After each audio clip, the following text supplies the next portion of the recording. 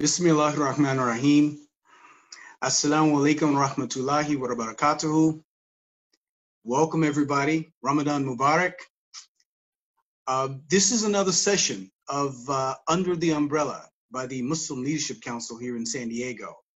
The program, of course, is designed so that we can have the opportunity to meet and understand a little bit deeper about some of the members of the Muslim Leadership Council in San Diego and what they do, who they serve, the challenges that they face, and some of the things that, some of the actions they're taking during this pandemic to assist and help the community.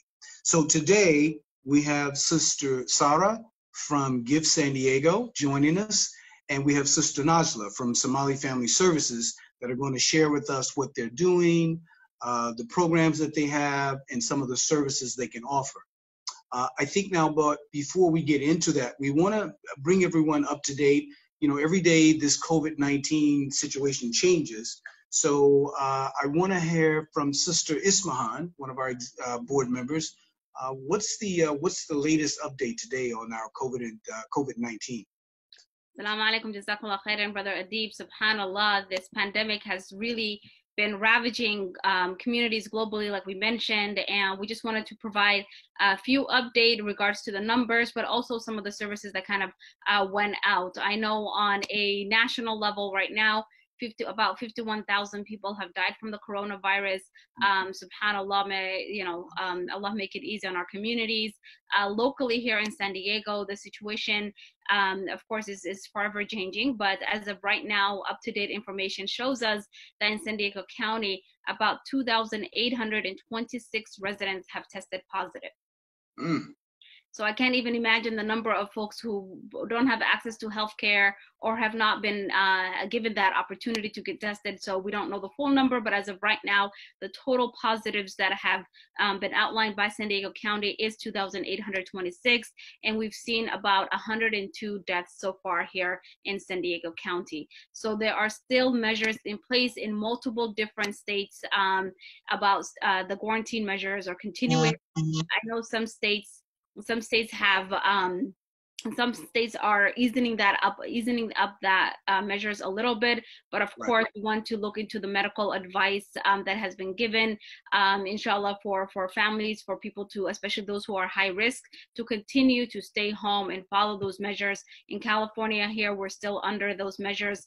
San Diego Mayor has opened up some parks, and I believe some of the beaches might be open tomorrow, but we want to make sure that even as these things are being opened, we want to urge our community members to stay home, save a life, subhanallah. And just remember, even though we're in Ramadan right now, there's still no prayers happening at the masjid for Tarawih prayers. You know, you can always tune in your local masjid to see if they're streaming the live for Tarawih, but we want to really urge our community to continue to stay home, practice the self-quarantine measures that have been put in place, and, you know, taking those necessary precautions.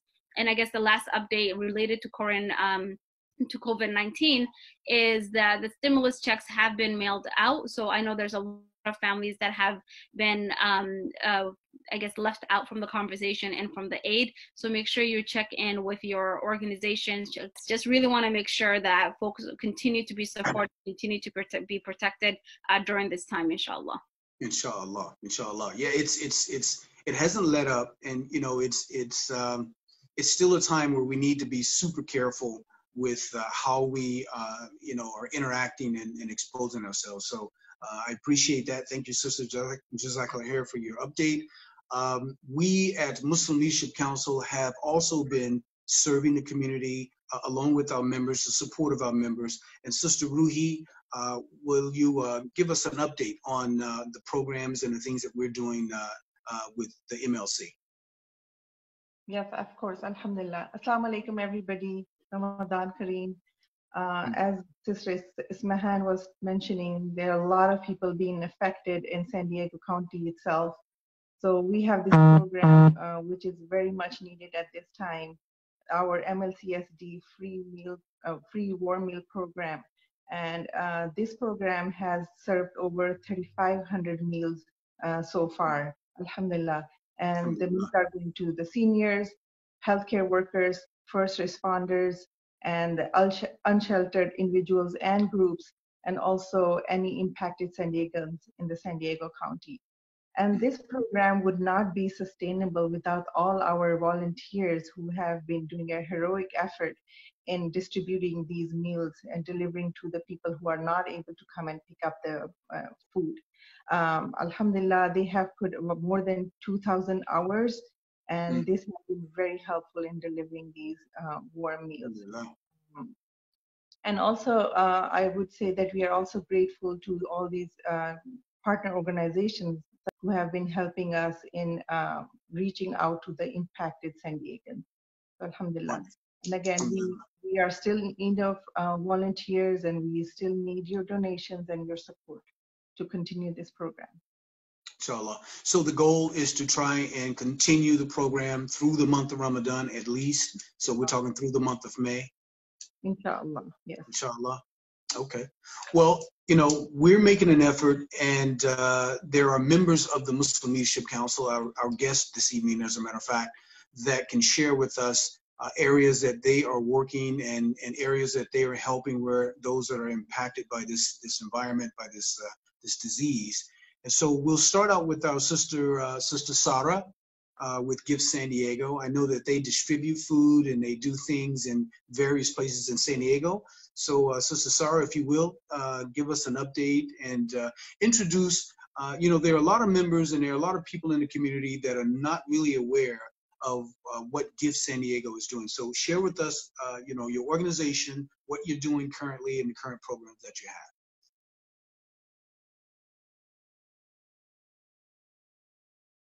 I think your mic. Can you hear me now? Yes. All right. Thank you so much. Assalamu alaikum, everyone. My name is Sarah Fatih. I am one of the board members for Give San Diego, and really excited to be with you all to share a little bit about our organization, what we do, and how we've adapted our services to respond to the COVID-19 pandemic. So for those who are not familiar, Give San Diego is a project of the San Diego chapter of Muslim American Society. We are a nonprofit organization that was started in late 2016. And our mission as a community-based organization is to serve and empower those that are underserved in our region, with a specific focus on the Muslim American community, especially looking at refugee families here in San Diego. Our services and our programs are available to anyone who is in need. So we are by no means only exclusive to the Muslim community, but we know that historically our community has been underserved within the realm of social services. So we really try to focus on that within our programming. And all of our work is really dedicated to serving families that are low income and helping them achieve goals of independence, productivity, and stability. And we kind of integrate that within our three programmatic areas. So we have a family assistance program where we provide case management services to families that are in need. We have a resource assistance program where we're connecting our clients to other resources within the county and paying special attention to culturally appropriate and relevant services, especially for folks that need bilingual services, and really building on the network of social services that we have here in San Diego. And our third program, which I'll be talking more about, is our food assistance program, which people in the community may know as Yusuf's Pantry. This is actually the first Muslim-owned and operated food pantry in San Diego County, and was actually named after the historical and prophetic tradition of Prophet Yusuf having saved an entire nation from starvation. So we have a in-house food pantry that we provide food as well as hygiene items for families that are food insecure or are struggling with hunger, that can come and utilize our services. In 2019, we were able to serve over 700 individuals through our food assistance program through Yusuf's Pantry. And in light of the pandemic, we've definitely shifted to how we are really distributing those services. So typically, you know, families and clients can come into our brick and mortar pantry. They can pick up food in person, but based on the shelter in place and stay at home orders, as well as the recommendations for social distancing, we've had to adapt our service delivery model. So we have been following best practice recommendations from not only state and local officials, but from other food distributors, Food Bank and Feeding San Diego. We have transitioned to a drive-through distribution model. And so this is really to not only enforce the social distancing aspect, but also to make sure that we're still able to serve families that are in need. And the way that we're doing that is we have an online platform where families can sign up to come pick up a box of food. These boxes have shelf-stable, non-perishable items, as well as fresh produce. So we've been able to distribute onions, fruits, and other similar items. So they can sign up online. We're currently distributing once a week on Fridays in 3 different locations throughout the county. So we're really making an effort to be geographically accessible to folks throughout San Diego, since we know our region is so big. But once they sign up for a time slot, they get contacted by a volunteer to remind them of their appointment. On Thursdays, we have volunteers that go out to the San Diego Food Bank to pick up the inventory, and then they work to package that in individual boxes. And then on Friday, when the families come, they drive up in their vehicles. They're instructed ahead of time that they have to remain inside of their vehicles.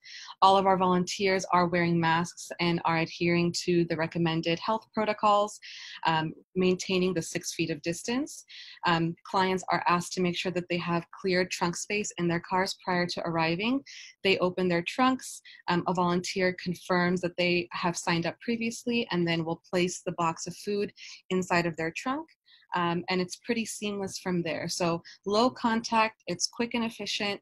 And we've been able to still serve families that are in need during this time. Let me interrupt you one second. So are you seeing some of the same families coming over and over? And when you do, is that where your organization then reach out and try and get them some more permanent assistance? Is that what your Gift San Diego does? Sure, that's a great question. So in looking at our emergency food distribution specifically, this is our 3rd week of implementing this model. So I think it'll take some time to see if that pattern emerges in terms of returning families. We know that this is clearly a time of heightened need, where, you know, folks that have been laid off or are furloughed from their jobs are really struggling to have their basic needs met. So we are anticipating that there are some families that may need to come multiple times to receive emergency food assistance. So we are keeping that in mind in terms of how we will kind of mitigate for a scenario where we have a lot of returning families. We also want to make sure that we are serving as many people as possible. And if there's a new family that has not yet received food from us, how can we kind of balance between, those 2 things? We're able to serve about 45 families every week between the 3 different locations. And alhamdulillah, so far we have distributed an equivalent of 2,000 meals with the food that we've been able to provide. So we are definitely keeping an eye out to see whether or not there are going to be a lot of families who require extended assistance, and seeing if it's beyond our capacity to provide them that assistance through our emergency distributions, if we can connect them to other resources like CalFresh or other community resources. Okay, excellent. Alhamdulillah, it's an excellent program. I recall, I believe, maybe a year or so ago, I think the pantry was opening a new location, I think. And so there was a lot of volunteers helping to get that up and running. So, alhamdulillah, it's good, very, very good work. I'm glad that you're able to come on today and share that with our community. I know that there are other organizations that are going a little bit deeper and have a little bit more time on the ground or time, in the community. So with Somali Family Services, I'm very familiar with Brother Ahmed there, that is been a very strong supporter of the Muslim Leadership Council. He's been a member since, I think, inception. And I know that their work is very extensive. And so, Sister Najla, I'd like for you to introduce yourself, introduce to the community Somali Family Services, things that they may not know about Somali Family Services, and just where your organization is making a change and making a difference in the community. Assalamu alaikum, everyone. As Brother Adib mentioned, my name is Najla Ibrahim, and I'm the Director of Health and Wellness at Somali Family Service.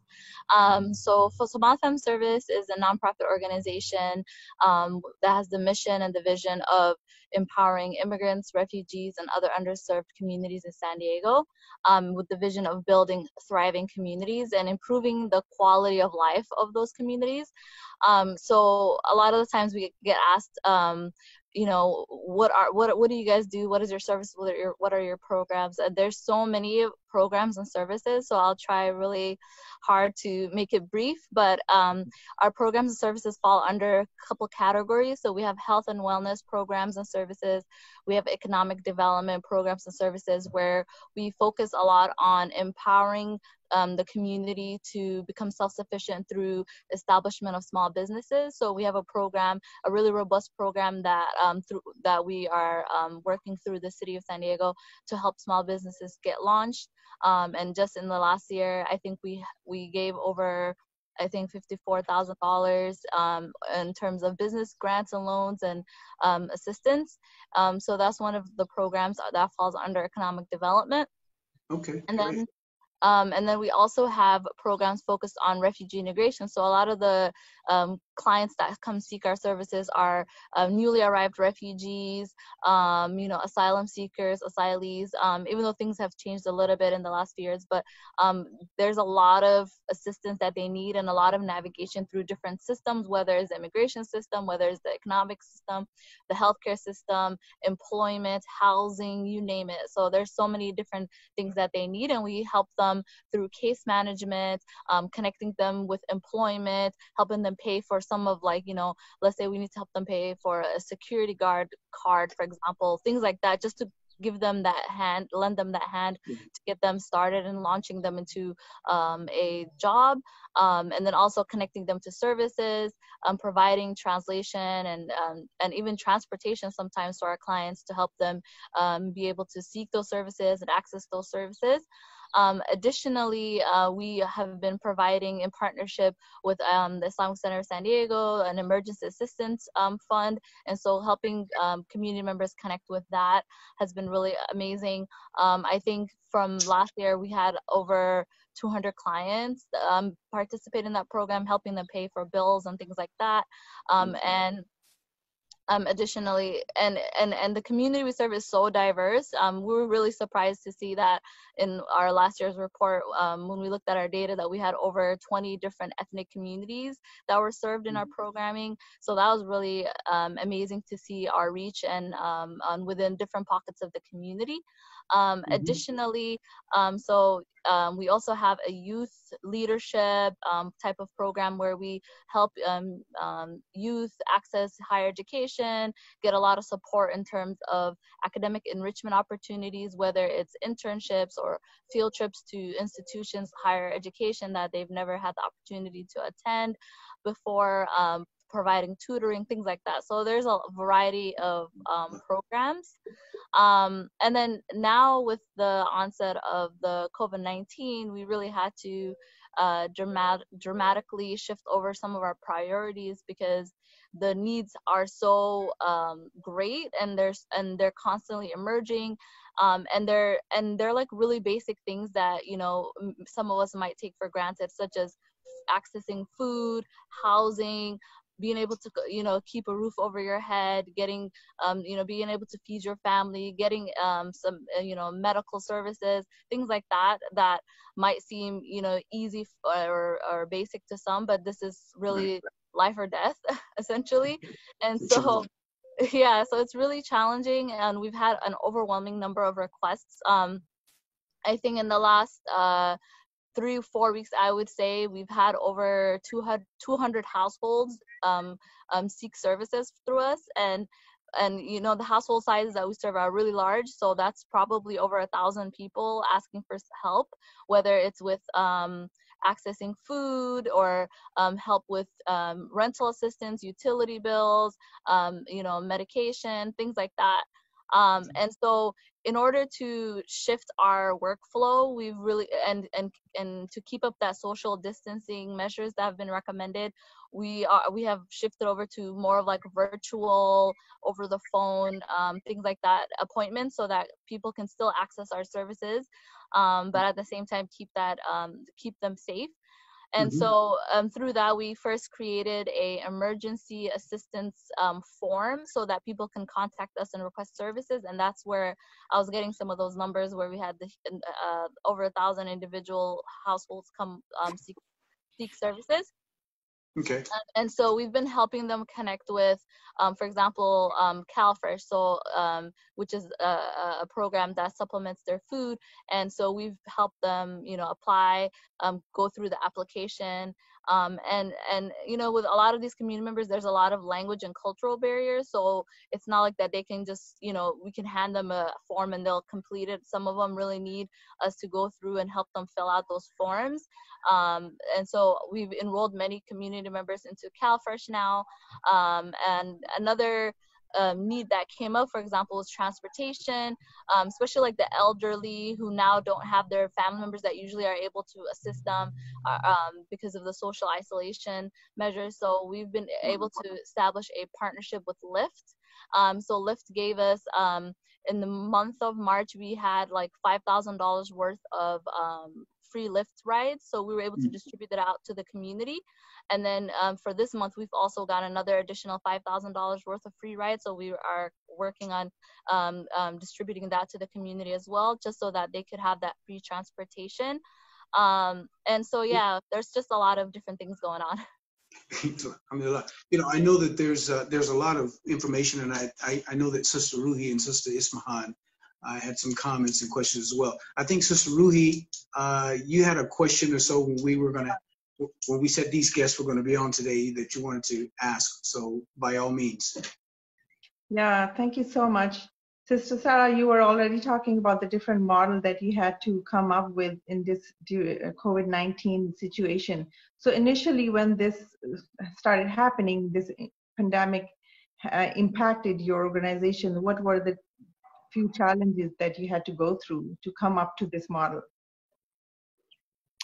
Yeah, so I mean, the first one, when you're kind of thinking about shifting your entire operating strategy to a different model, you really have to think about kind of the financial resources to make that happen, as well as kind of the people resources to make that happen. So we knew that we were going to need a lot of volunteers to be able to go to the food bank and stock up on enough food to be able to have to distribute to the families on Fridays, assemble those boxes, contact the volunteers, contact the clients to let them know about their appointments, explain the safety protocol to them. We also wanted to make sure that our volunteers were properly trained for those health and safety protocols. So we mobilized really quickly to hold a volunteer webinar to let folks know of, the areas in which they can become involved and what our expectations were and requests were to maintain not only the health and safety of volunteers, but also the health and safety of our clients. And then thinking about, also connecting with our community and how we can engage the community more broadly in supporting this work. I mean, right now there is no end date to this pandemic. We don't know when things will be able to go back to our kind of normal operations. So in order to be able to sustain our emergency distributions, that financial support is also really important so that we're able to provide really comprehensive items within the food boxes that families are receiving, especially as we're thinking about Ramadan and continuing these services throughout the month of Ramadan. Inshallah. Sister Ismahan, I think you had a question about the activity or what the organizations were doing during this month of Ramadan. You had a question or two? Yes. So Jazakumullah khairan, Sarah and Najla. SubhanAllah, I know you both for a very long time, and alhamdulillah, I got to work with Suzanne more so, and also with Brother Ahmed. So really just props to both of you, and just having you and your organization and your membership kind of having the boots on the ground and really helping to provide that safety net for individuals, subhanAllah. But I also kind of am aware of also the partnership between both of you and MCS as well, in terms of making sure that not only is food provided and the different programs that you're all running, but also coordinating as well. So really appreciate you both for that. My question is really geared more towards, now that today's the first day of Ramadan, and we're in Ramadan right now, alhamdulillah. And so just from both of you, what you mentioned about, you know, what you're doing, what your organizations have been doing, and how y'all have had to shift the dynamics of the work, like much of different organizations in society in general. What are some of the hopes that you have for this Ramadan, more beyond just what you're providing for the organizations, you know, through your organizations? What are some of the hopes and challenges that you're thinking about heading into the rest of the month? SubhanAllah, there will definitely be more families that will be in need. You know, there will definitely be more families. I mean, just today, SubhanAllah, I received 5 calls of folks who were not able to, you know, get iftar, or just really, you know, utilize, SubhanAllah, and, you know, we want to take advantage of the warm meals that MLCSD is providing as well, inshallah. So just really just walk us through what does your hope look like for this month, despite the challenges that we face. And maybe we can start off with either one of you. All right, Sarah, go ahead. All right. Yeah, I mean, even before the pandemic, for Give San Diego and with Yusuf's Pantry more specifically, one of the values that we have within our service delivery is making sure that our clients are getting access to food with dignity. It's really hard for someone to admit that they're in need, or that they don't have the resources to maybe put food on the table for their families. So even as we're looking into shifting our operations to this emergency food distribution model, and especially within the month of Ramadan, we want to make sure that that feeling of dignity is still in place, and that we maintain that to the best of our ability for our clients. So specifically for the month of Ramadan, you know, we want our families to feel like it's still something that they can celebrate and enjoy with their families. And so alhamdulillah, this week we were able to distribute boxes of dates to the families that were coming in to pick up their food boxes. So they were still able to receive their box of staple items, and then also receive a box of dates as well, just to make them, you know, make sure that families felt like they're starting Ramadan off and they can, you know, break their fast with dates as something that's really important, no matter, you know, our background or our traditions. That's something that as an ummah, that something is really valuable. So alhamdulillah, we were able to do that, and we'll continue to provide dates every week as we continue these emergency food distributions. So it's something small, but really brings not only the spirit of Ramadan, but also makes families feel like, you know, they are cared for and respected when they're coming and seeking services. Alhamdulillah, that's very good. So I'll jump in and talk about kind of like our hopes as Samatham service. And very similar to what Sister Sarah said, we really do want to maintain the dignity and integrity of these families and make sure that they are getting what they need, and we're doing it in a way that is very respectful of them. So even though we don't have direct like connection with providing food, for example, but we have really great, strong relationships with our partners, and we're hoping to continue partnering with them and referring families and community members that seek our services. Since we've been in the community over 20 years now, I think we have a lot of trust and really strong and deep relationships with the community. So we are kind of like their first point of contact when they need any type of service. So for us, it's important to continue to strengthen and expand our partnerships and our relationships so that we could effectively refer community members to services that are appropriate. Additionally, as an organization, we're hoping to continue seeking funds that can directly support the immediate needs of the communities, that can help them pay for their bills, to purchase food, etc. Because those are really, really essential right now. And a lot of things that are coming down from the government, it takes its time, and the community and the families really need help right now. And so we've been fortunate to be able to secure some couple funding areas, so that we're now working on finding what's the best and most effective strategy to just redistribute those funds as quickly as possible. So that's one of our hopes, that inshallah happens during the month of Ramadan. Additionally, because we are like a source of information for the community. We are hoping to continue to strengthen that and develop really effective means of communicating with the community. So one of the ways that we've been doing, especially with the help of Sister Ismahan, is having weekly teleconferences with communities so that they could get the correct information, and so that's also an opportunity to dispel misinformation, which could be really dangerous in these times. So that's another area, is to continue developing other online digital ways of sharing information so that the community is empowered and informed.